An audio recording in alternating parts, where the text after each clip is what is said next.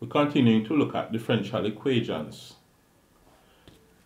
We're going to look at the solution of first order differential equations. And you have various methods. The methods we're going to be looking at in this video are by direct integration. Now, in order to solve the differential equation, we have to find the function for which the equation is true. That means we have to work on the equation to eliminate all of the differential coefficients, right? The dy by dx or the d squared y by dx squared, so that we're left with x and y. All right? Now, when it comes to direct integration, as long as the differential equation can be written or is in the form dy, oh my, by dx is equal to f of x, then you can solve it just by integrating directly.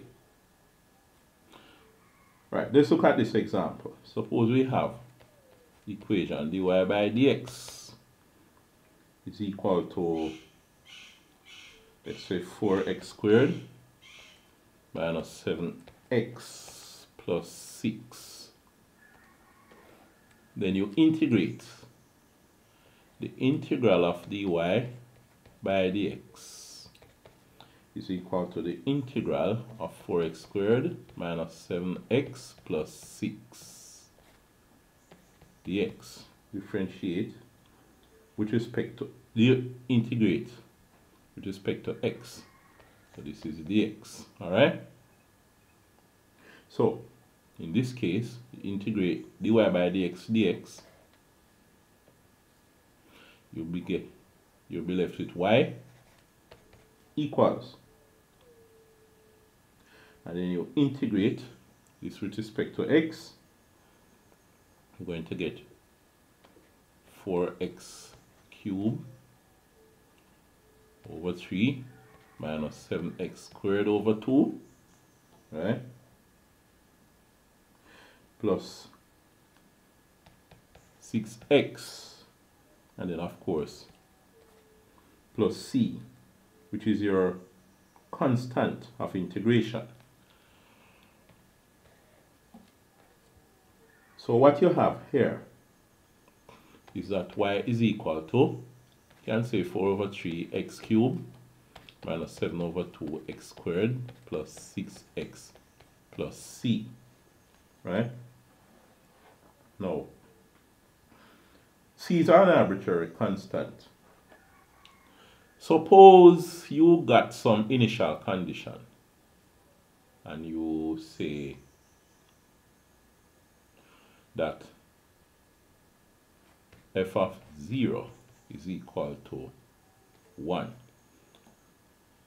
which means when x is equal to 0, y equal 1, then what you would get here is that y is 1 equal 4 over 3 0 cubed minus 7 over 2 0 squared plus 6 times 0 equals c.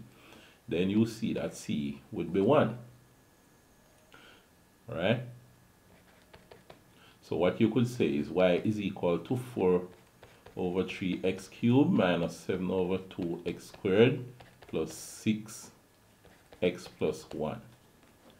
Now, when you don't know what c is, what you have is the general solution. And when you are given an initial condition, that means when x is 0, or some other condition, it could be when x equal 1, y equal 2, or whatever it is, and you find c, then what you have is the particular